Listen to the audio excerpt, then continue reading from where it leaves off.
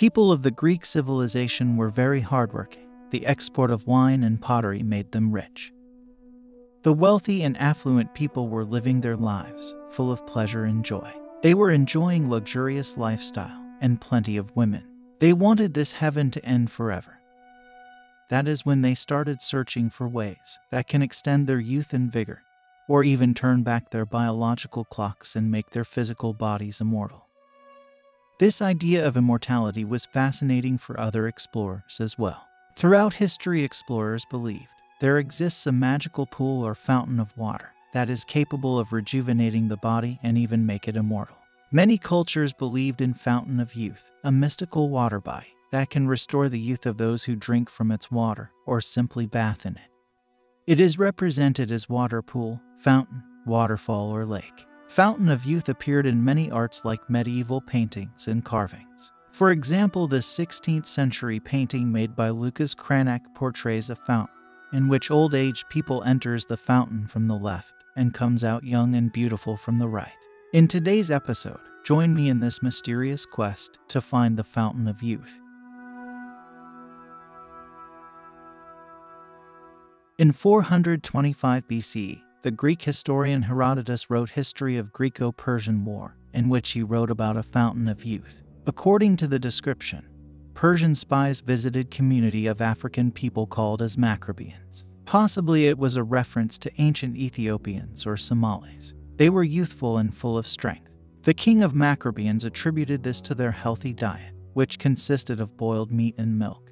But the spies also met some of the people who were healthy at the age of 120 years. They were shocked. The African king led them to a supposed magical fountain. After bathing in it, Persian spies discovered that their skin turned smooth and glossy instantly. They also found out that fragrance of the spring smelled like lavender. Later in the year 1165, the letter of Prester John started to circulate around Europe. The letter was written by Christianized king of Africa named Prester John. The letter was written for Byzantine leader, describing an African monarch kingdom, which was located either in India or Ethiopia. It also described a mystical fountain of water that has the capability to restore people's age back to 32. In 1497, Portuguese king sent Vasco da Gama to Cape of Good Hope in search of mythical fountain of youth. In the year 1520, another Portuguese explorer, Dom Rodrigo, reached Ethiopia. There he met the leader Lebna Dengel, but could not find the magical spring. Legend has it, Alexander the Great was also in search of magical water body that can heal the effect of aging and restore the youth. According to Eastern version of Alexander romance, he searched for the magical waters in the land of darkness. He believed it is a place of eternal night. It is said that while traveling within Africa, Alexander the Great and his troops reached a magical river. They were camping near the river banks and hunting birds and fish for survival. As the troops cleaned the birds for cooking, they were miraculously brought back to life. Alexander believed this river must be flowing from the original Garden of Eden and has the capability to grant eternal life. This finding of Alexander is very mysterious. We will get into this a bit later. In another version translated from French, Alexander supposedly reached a fountain having sweet water that rejuvenated itself 4 times a day. As his elderly soldier bathed in it, he emerged young and youthful. In the year 1898, Lafcadio Hearn compiled a volume of stories collected from Japanese fairy tales. This included a story called The Fountain of Youth. According to the tale, a woodcutter reached a cool stream of crystal clear water. Drinking from its water, he was shocked to see that he was young again. He told this miraculous incident to his wife. As she goes to drink from its water, she disappeared. According to the story, the woman drank too much water, which brought her far back beyond the time of youth and even birth.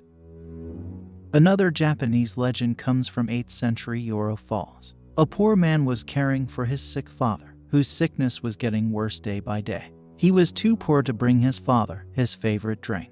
He prayed to God to deliver his favorite drink, and the water from Yoro Falls turned to his favorite drink. As he drank from it, his sickness was healed and youth was restored as well. The Travels of Sir John Manville reveals an incident. In 1357, he reached a place called Palam, which is modern-day Kollam in South India. There existed a great well, with scent of spices in the foot of the mountain towering the city. It is said that the well smelled of different spice every hour. Local inhabitants claimed that the well had the capability to cure sickness. According to them, the man who fasts and drink its water for 3 days will be cured of all sicknesses. Men drinking from the well would never fall sick and look young. This well was known as the Well of Youth, and its water was claimed to flow from real paradise itself. It is believed that Spanish explorer Juan Ponce de Leon, who was famous for leading the first European expedition to Florida and also served as the first governor of Puerto Rico, found the real fountain of youth during the 16th century. This place exists in Bimini, and it's a tourist destination even today. Scientists tested its water and found it just another body of water with no special ability. Nobody knows how the locals marked this site as the water body found by Ponce de Leon originally. As Alexander the Great claimed, the magical waters exists in a place with eternal night. It may be a location which is not located in the surface of the earth, but inside the surface of the earth. As he believed that its water comes from the original Garden of Eden, many people claim that Garden of Eden is located in the inner earth kingdom.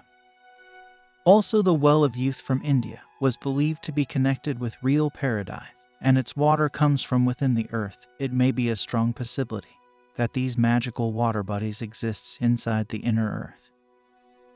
Many explorers believe that the earth is hollow from inside. It contains many layers with different biospheres. Great philosophers also claimed that the hollow earth theory is real.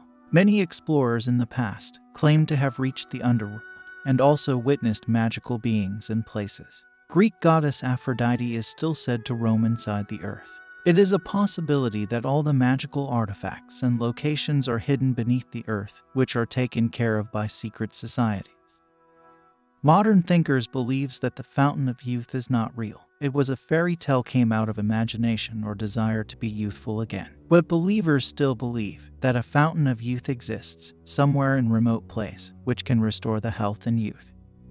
This is the end of today's episode. I hope you enjoyed it. Please like the episode and support us. Comment down your views about the Fountain of Youth below, and also subscribe to the channel if you like such videos. I will see you soon with another mystical episode. Take care.